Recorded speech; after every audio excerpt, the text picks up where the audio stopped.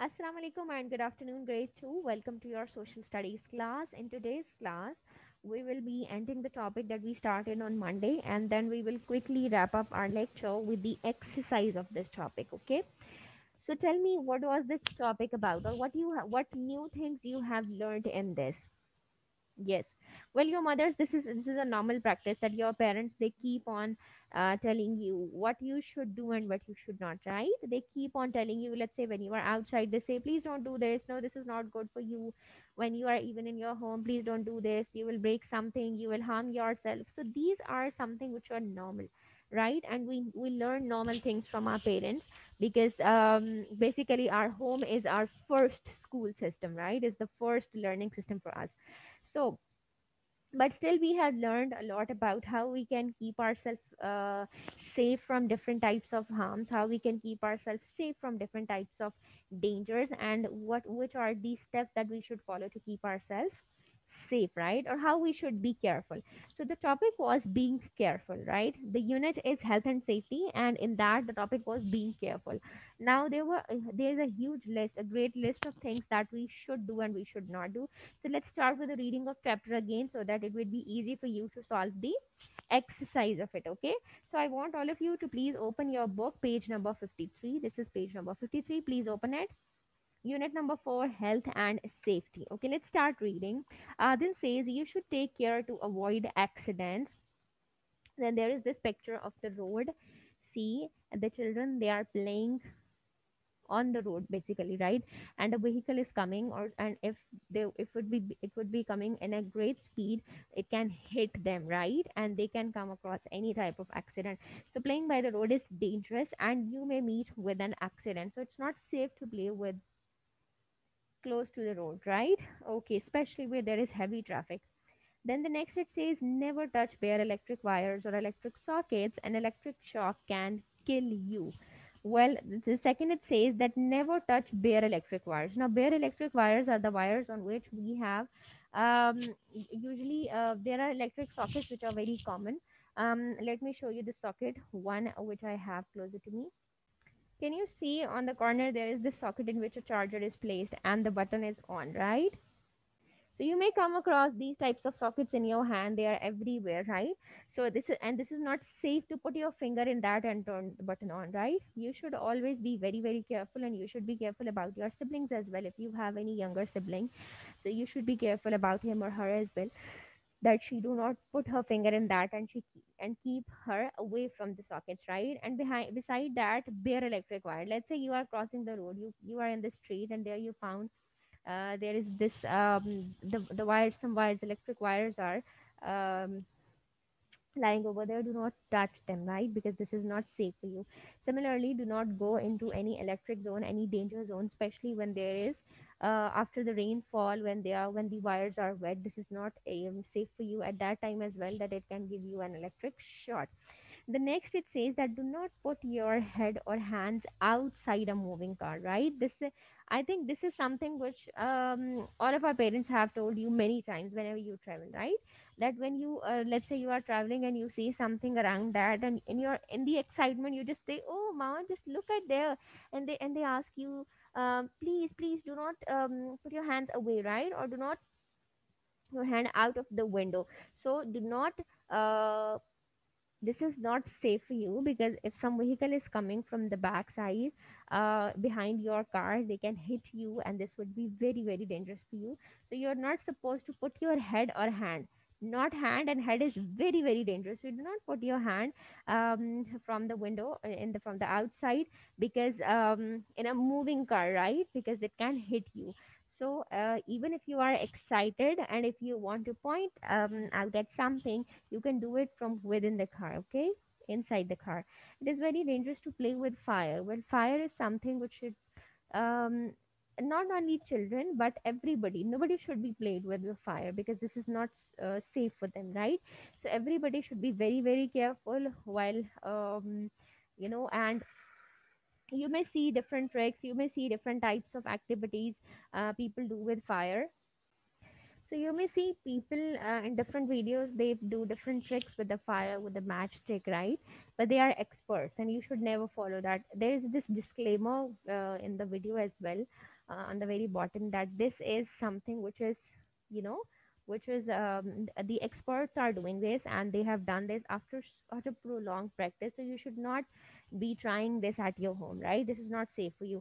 And similarly, in normal routine, if you want to, let's say you want to you want to make something for you, or you want to get something, so you can take help from somebody. You can ask your mother to please switch on the flame for you, and things like that, right?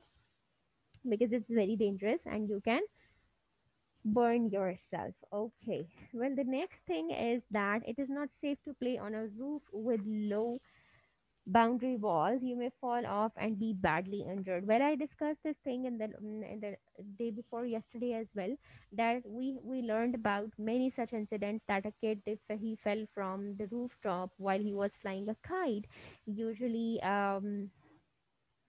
in the basant season, right? Because the kids, they don't bother that whether there is the boundary wall or not. Even kids, they start playing kite on the rooftops which do not have any boundary wall, right? And then they injure them badly. So we have heard about many such incidents. And the best thing about it is that nobody should tell you that this is not safe for you. You should use your senses, and you should learn this by yourself, that this thing is not safe for you, right? When you go to the rooftop and you see that there is no boundary wall, you should think it by yourself, that this is not safe for you to play over here. If you will run, if you will be, and when you are flying a kite, you just lost the consciousness about around yourself. You just put your focus on that thing, right? So that is why you fell from the rooftop. So never ever play or uh, fly the kite on a rooftop which do not have any boundary wall. Then never take medicines on your own. Medicines may harm you if they are not for you. Now, let's say you have a headache. You came back from somewhere, from a playground, let's say, after playing, and you have a headache. And instead of telling this to your mother, you take a medicine by yourself. So this is not safe, because every medicine is not good for you, right? Is not made for you. So you should first ask your mother, or you should, for the best option is that you should consult a doctor. And if you could not, or if your mother, let's say, she knows everything, she has the medicine at your home, so you can ask your mother to please give you the medicine, right? Okay, the next thing is, be careful when you use sharp objects. Now, the sharp objects can be a knife, it can be a scissor, it can be a nail, or everything, right? So you should be very, very careful by using all of these things, because you can harm you. And you know that all of such steel type things, they become the cause of cancer. So never ever touch those things with your skin, because if you get injured by that, it can become the cause of cancer, right? Then we have, keep floor clean and dry so that you do not slip over while the dry. It is not safe to play on a wet floor, or to walk on a wet floor, even if if the floor is wet and you are supposed to go somewhere. So you are supposed to move very slowly so that you do not fall down, right? Always put rubbish in the dustbin. Dirt and filth spread diseases.